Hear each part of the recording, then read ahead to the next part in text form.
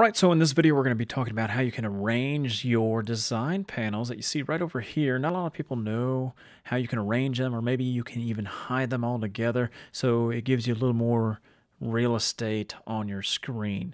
So how do we hide and show them? Well, basically, you see these little three dots right here. This will allow you to hide them, and it will allow you to open them. So that's how you can gain a little more screen real estate inside Design Space.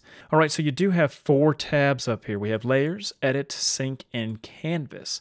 Now, you may be asking yourself, well, is there any way that I can just have one of these not on the right side? Well, you can. So all you have to do is click whatever tab you wish. For this example, I have Layers. If you can left click and hold, you can go ahead and drag it outside of the panel window. And this will give you a nice little window. You are able to resize it via the height. And how do you bring it back? Well, you just bring it back over here and you'll see the little yellow highlight and you can let go.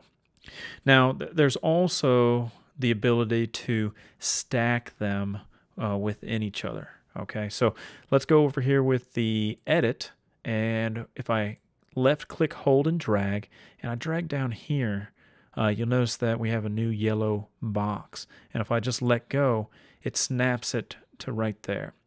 Now, you can do that with multiple ones, but you can see that I'm only limited to 2 as far as the panels being over here. So that way you can have one open up here and one over here, vice versa.